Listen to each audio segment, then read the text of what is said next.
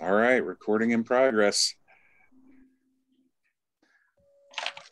So I'll just start, and I'm going to turn the time mostly over to Sherry and Phil. As you know, they are our PPI, we'll say print chair, but it's really image. You know, we're not doing actual prints, but print chair co-hosts or right? Co-chair, co-chair.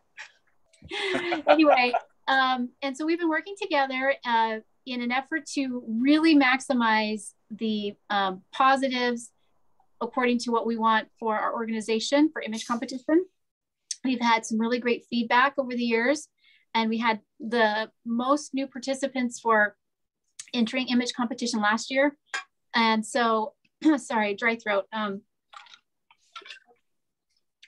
Anyway, so we really wanted to give it some good thought and consideration, and this has been something we've discussed as a group and as a board, and we're really excited to share with you all. And so everyone is clear and prepared and ready to enter and have fun with the changes that we have. So without further ado, passing it on to you. All right. So Sherry, you want me to do this, right? Yes, I do. I'll chime in now then. All right. Well, hop in if I get something wrong. Okay. So anyway, I'll go ahead and share my screen. So I think one of the things we had talked about is, and we're pretty excited, and I need to actually kind of look through just a second here. Okay, yeah. So let me go ahead and I'll just go ahead and share my screen here. And let's see. Everyone see that? Yes. All right, let me hit that. Okay, all right, so 2022 print competition, it's going to be happening Thursday, April 7th, 2022, prior to convention. My understanding, it will be between the Lindsay Adler program and the main body of the convention. And so Courtyard by Marriott on 1789 South Eagle Road, I think correct me if I'm wrong, that's where we had it last year. That is not the exact location. It is the same corner, but at a different hotel. So it's not different. And it's actually a hotel, not a convention center. So. Okay. Good. Thank you. All right. So, did I just get ahead of myself? Oh, I just jumped ahead. Okay. Sorry, there we go. All right, so entry deadline, midnight Monday, April 4th, 2022. So that will be uploaded to printcompetition.com. That means you will have to make sure that your printcompetition.com subscription is current, and then of course paid your case fee, uploaded your images, and this is also going to be a digital only print competition as well. So this is, make sure your digital images are the best they can be, and that you've looked at them on a calibrated monitor, because that's how they're going to be judged. They're going to be judged through Lightroom to the various judges. So anyway, just be prepared for that. Eligibility. So few things about that. PPI member with current dues paid, resident or non-resident of Idaho,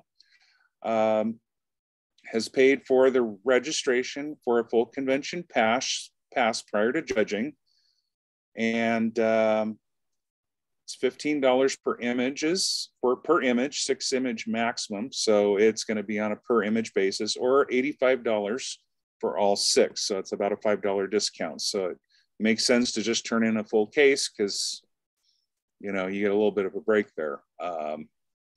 That, and if you're going on to districts, what's really important about that is you got 6 images to really kind of cull from, pick your best 4 based on the scoring here at state, and move them on to districts, district PPA. So anyway, a couple good reasons to go ahead and turn in a full case. For non-members, these will be for scoring purposes only. It's $20 per image with a 4 image maximum. So the idea here is there is a lot of competitors who are planning to compete at districts and wanting to get scores on their images so that when they do go to districts, they've got the best possible images possible.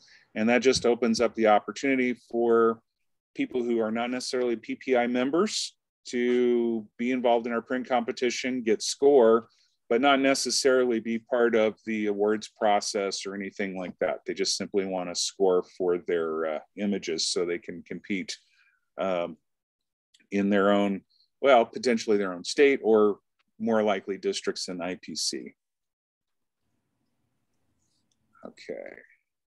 So the categories, 2022 categories are going to be landscape, wedding, unclassified artist, high school senior, portrait man, portrait woman, portrait child, portrait group, and newborn. And so it's kind of a re-expanding of categories. We used to have lots of categories with lots of different trophy opportunities for our members to win. And so in the past, we've kind of condensed it to be more like IPC does it. And this year it has been opened up to where, you know, a portrait, you know, for instance, portrait of a child is not competing against the portrait of a model, or, you know, a group is going to be judged against other, well, we'll be competing against other group portraits. And so very similar to PPI or PPA's wedding category, where some of these things really are kind of a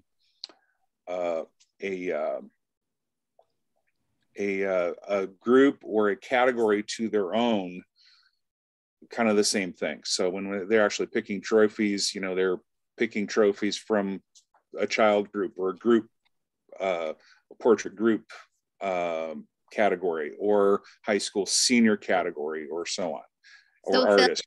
Phil, Yes. I just want to say something really fast. All right, ahead.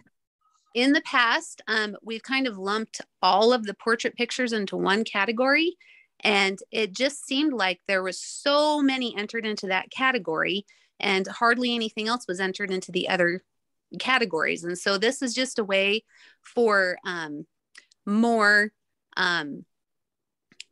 sorry, I got distracted by the message at the bottom, for more, I guess, more judging against the type of portrait rather than just portraits all lumped together. Yeah, exactly. So, you know, we're not trying to judge a group portrait against, say, you know, something else. You know, newborns really are kind of a separate group from anything else. Children are kind of a group from separate, and it just kind of helps break up the categories so that, you know, it's just a better way to do it, I think. The artist category. One of the important things about the artist category, guide images must be included in the presentation. And for those of you who competed before, this is no secret, or if any of you are wanting to compete in the artist category, you'll have to include your elements that goes into the image into your presentation, kind of like what's illustrated there. So that is something that's going to be, it's not different, but for first-time competitors who want to compete in the artist category, you have to show what went into the work. The awards are going to be different this year. What we're doing is, in lieu of trophies, we're going to be doing medals, kind of similar to medals that, you know, they pass in the armed forces. So what it is, there's initially there's a stand, there's a possibility of, I think we're still looking at display options at this point, but in lieu of trophies, we're going to have those for the different classes or the different categories. So being, you know, portrait man, first, second, third, portrait man, portrait woman, artist, and so on and so forth. So that's where these medals are going to be incorporated. We will continue to, you know, do the trophies with photographer of the year, members choice awards and things like that. But as far as the actual first, second, third place trophies, we're going to start doing medals. Okay, any questions there? That'll be a big difference that you'll notice right away.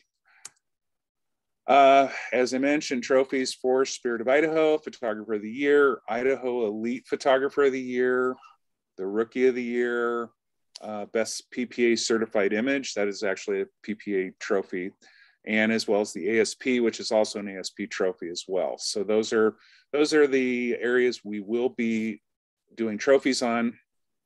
We will be doing ribbons on the Judges' Choice Awards, just as before. And then we're going to be doing medals, which are, just basically like the Olympic, they do at the Olympics for Photographer's Choice, the Print Share Channel Challenge, the Court of Honor, and Best Out of State Award. And so, so that's pretty much the awards we're going to be doing. So these are not, of course, right here it says these are not the images of the actual awards. That's still in the works, but something like this. So again, we're going to continue to judge, as we've always done, on the 12 elements of a merit image. And of course, those are all there: impact, technical excellence, creativity. Is everyone here really familiar with this, or do I need to flesh this out a little bit more? You probably don't need to in this forum. We can talk about that at another time. Okay. So anyway, yeah, in terms of submitting images, this is going to be the criteria that we're going to be, that the judges will be judging on. And I'm just going to walk through them just really quickly without much description, but I'm sorry, what? One thing that, if you're walking through it, maybe you'll go into it, but one thing I think is important for someone who's never entered our image competition before, to understand all these elements, the presentation, what that means, so that they don't enter an image without any kind of matting, digital matting or framing, so that, because that might throw them a little bit. I'll go into just a very brief description of what each one of these categories, what that actually means, and without getting into a lot of detail. So impact, that's essentially, that's what a judge feels when basically the image comes on the screen. Here's the title and the image comes on the screen. It's all happened to us before, when we hear a title and then the picture and you go, oh, that's the impact. It's a very emotional response. Now, impact really, in my view, kind of really stems from the other 12, but and I think there's a lot of discussion about that. But technical excellence is one of those things that, once you get beyond the impact, you're going to look at the technical excellence, which how it's executed, and it ties in with things like color balance and technique and things like that. Creativity, what was unexpected in this image? What, sometimes I hear judges talk about, I keep seeing things as I look in here, and it's just these little fun things that just on first glance, you didn't really notice, but on the other hand, an example of how creativity could be incorporated of, these little Easter eggs. Sometimes artists hide their image and so on, but it also goes beyond that, about how imaginative, they didn't have an image that, oh yeah, I've done that before, so creativity's in there. Style. Style is what you bring to the, there's a very light and airy style. They can be dark and low key styles. Style would be like old Hollywood glamour, or could be,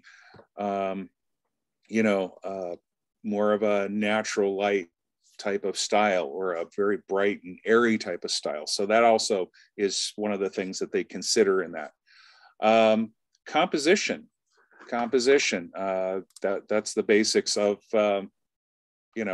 using rule of thirds, leading lines, color harmony. All of these things come into composition, and how well it's composed. Presentation, this is a big one, and particularly if you're brand new to this, presentation is where how you present this. So it is most of it manifests itself as a digital matting of some kind, and it's a color of you pick the color, the tone, You could possibly introduce some texture. Just be very careful there, because if the presentation overpowers the image, then you're going to lose score on that. So presentation needs to be there, but it can't be the star of the show.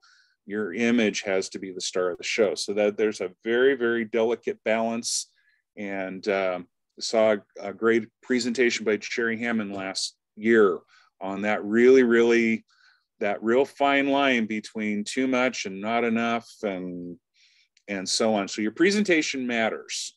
And so definitely get some critiques on on all of that, plus your presentation, because that's one area that things can go awry really easily. Color balance. Basically nice flesh tones. Your white should be white, your black should be black, your gray should be gray, and there shouldn't be any rogue colors in your or overly warm or overly cool. That's a very simple thing. Center of interest. You really need a good center of interest to this image, and it's going to kind of play into the title. Your title is going to add to that, which leads to storytelling later on, of course, but it should have a strong center of interest. If you've got kind of a busy image where you've got all kinds of great things to look at, but you find yourself looking, it's lots of things instead of focusing on one thing, might not be a great image, but you will be judged on how well the center of interest plays into it. Lighting's another one. Good, whether lighting complements the subject, whether it plays into all the other 12 elements, how it reinforces, the creativity, the style, the composition, things like that, and possibly even color balance in some matters. Lighting is really important. Subject matter. You want a photograph that has a strong subject matter, and you don't have competing things in there that distract from that, and how that photograph conveys or communicates what's important about that subject matter as well. Technique goes into more of the technical side, where technical excellence, color balance, all of these different things. Your technique, your exposure, all of that stuff goes in, and that's you don't want it too dark, you don't want it too light, and such. And then storytelling, that really is strongly related to how you title it and how that image lines up with your title, and it really kind of helps create that.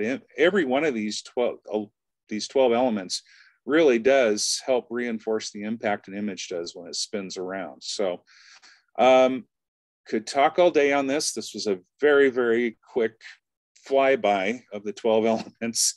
And the main thing is we've got some opportunities for people to kind of go try out images here soon and get some feedback based on the criteria that your images will be judged on. And so let's see, next slide. Here's our judges. This is the critique. Yes. Did I skip a slide?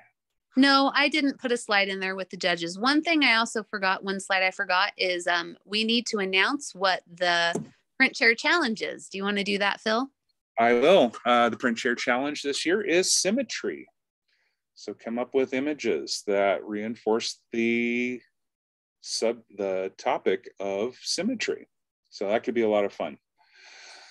So anyway, segueing into that, here's an opportunity, particularly, for everybody. Super fast.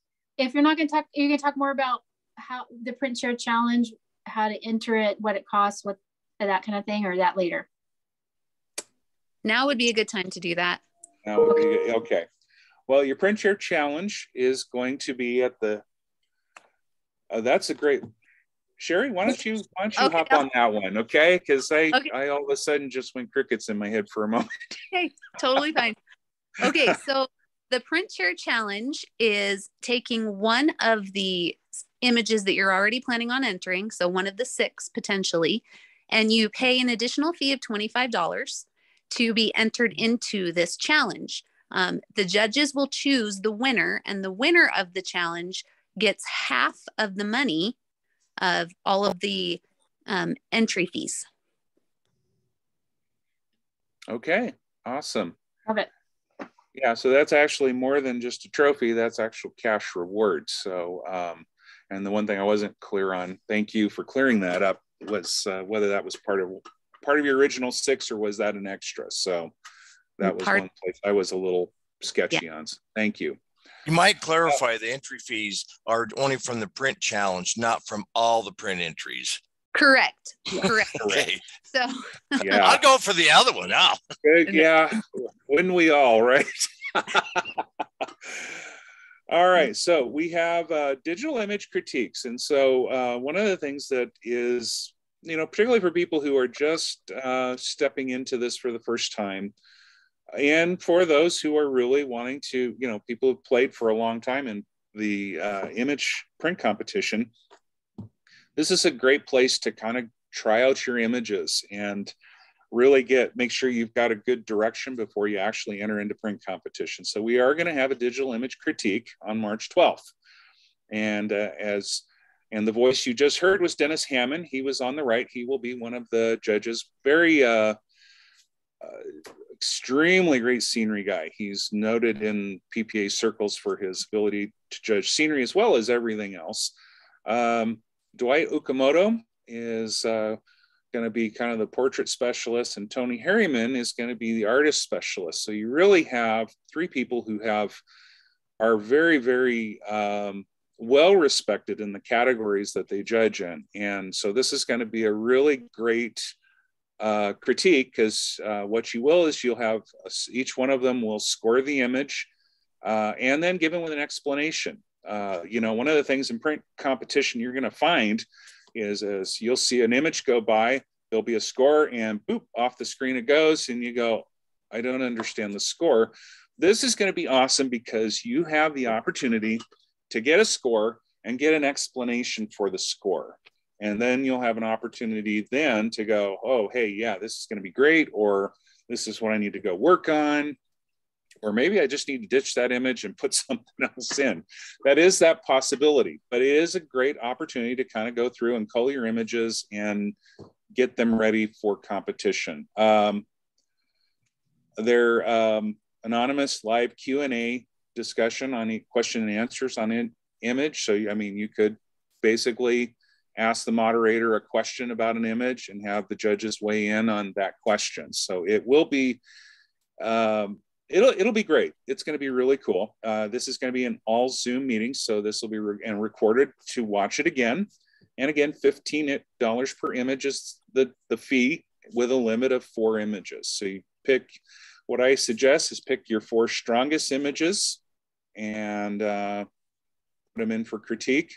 And then, you're going to learn a whole ton of stuff. And for those of us who have played for a while, it's a great opportunity even for us to kind of take a look at our images and make sure everything we're doing is, we're prepared for image competition.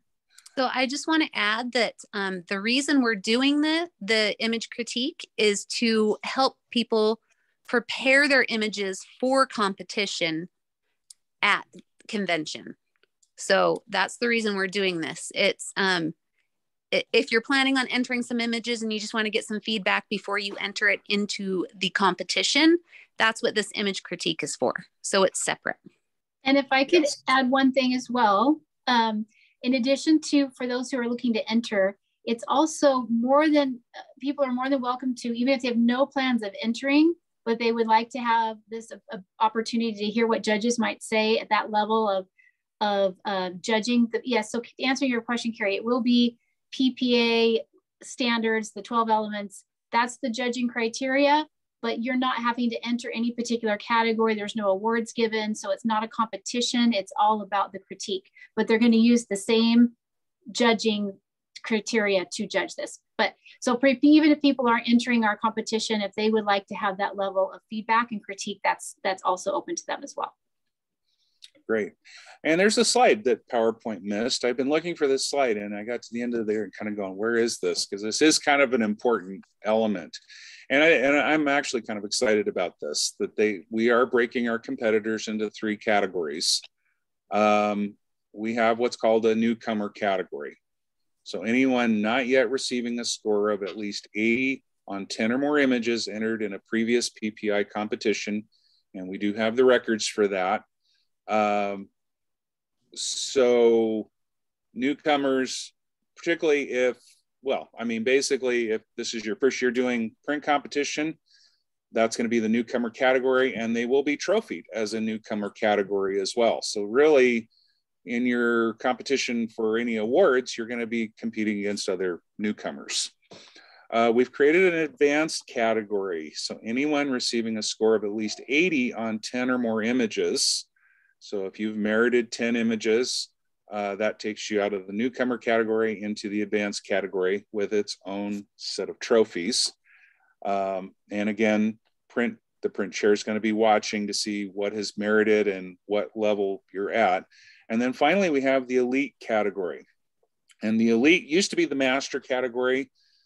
We do have some non-masters who are very serious competitors still. And so the elite would include PPA master photographers in this category, and any maker who has won photographer of the year at least 3 times, and or after receiving a score higher than 80 or more on 30 images entered in previous PPI competitions. And it's just basically to keep everybody kind of lumped in the categories that really, you know, it levels the playing field among all the competitors as far as their skill levels. I just want to say something. Jen gave a really good comparison. It's like if you're playing baseball and you have someone who plays in the little league, you would not have them play against someone who's in the major league. So we're trying to get the little league players to eventually make it into the major league. Right. Are they all going to be judged at the same time, but no separate judging for the newcomer versus amateur versus elites? They're all at the same time judging? They're all at the same time. The difference would be when after what everybody has seen, when the judges go through and enter first, second, third, which is not seen by everybody. That's just kind of the judges choose that afterwards. They will be separated into the images in the newcomer, advanced, and elite categories. So for instance, when the judges are judging for the newcomer category, we will only pull up portrait man in the newcomer category, and they'll choose a first, second, third in that category. Does that make sense? Yeah. Okay. So I think this is cool. And it basically, you know, before we had master and non-master category, and really what we've done is we've just created 3 categories, because we do have a lot of, you know, we have newcomers, we have intermediates, and we have people who've been playing and have been experienced. And it just, you know, like Sherry said, it's like whatever league in baseball you're in right at the moment.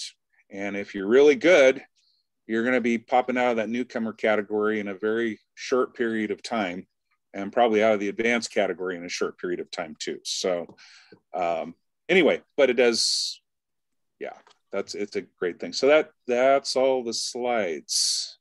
Mm-hmm. Any questions? Dennis. Yeah, who are the judges? Oh, I have that. Hang on. It's on the print competition website. Let me get to it. Hang on. They are, I just got that information from Sam the other day. Okay. Brian Welsh is the JC. Carl Kaler, Lisa Dillon, Allison Watkins, Chris Woolley, and Dawn Muncie.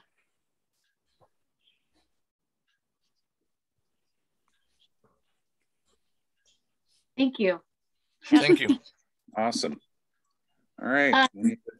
I'm curious, did you guys want to go over any maybe changes at least, or tidbits about the rules themselves, or you just want to direct people to read them for themselves on the website for entering? I know that may be more information that you want to cover right now, but that is another part that might be helpful. Any thoughts? Sherry, do you want to cover the rule changes, or? I'm trying to think when we went over it, what might be helpful. I think maybe one thing that I was noticing, Phil, when you had mentioned for people who are non-members, that there were not going to be any awards or trophies, but we do have one award for the best out-of-state image. And they also can enter the print share challenge if they so choose to pay that extra fee. Okay, that's true. Yeah, it seems to me, there was just some really small things, not anything. Yeah, I think most of the rules are the same. But if you're not familiar with them, then you'll want to go onto ppofidaho.com, and we have them there, I believe, and you can read them. Yes. I had a thought here just a second, and it just left me. It is, I think, one of the big things. Now, we did this last year, but this is going to be a digital only, which breaks my heart because I love the actual physical print portion of it myself personally. But it is digital only, so it is going to be, that's the only way we're going to be, it's going to be judged on Lightroom. We'll have shared Lightroom catalogs to the judges. So really, it's going to be the best possible color rendition. If you've got a calibrated monitor, it should line up with their calibrated monitors as well. And so just as you're doing that, just be mindful of the fact that if you're not doing this on a calibrated monitor, results may vary based on what the judges see, based on what you're seeing on your own particular monitor, because they're going to be calibrated to a standard. And so if that's something you're not familiar with, reach out to one of us. We can probably give you some advice. Wonderful. You guys have any questions? Excited? Do you realize how many more opportunities that just opened up for people to participate and receive some fun, different types of recognition and awards? I'm excited for it myself. Yeah. Michael says critique entry is on the website. Yes, if you want to go ahead and submit and start that, you can. That registration should be up on the website. Yeah. So my suggestion and encouragement is for all of you here, this is a plug for convention, but also for reaching out to people and encouraging people that are maybe not PPI members currently to let them know about our critique, which is open to anybody, regardless of membership. We would love for them to get a taste of the growth that can happen when you get that kind of educated feedback on your imagery.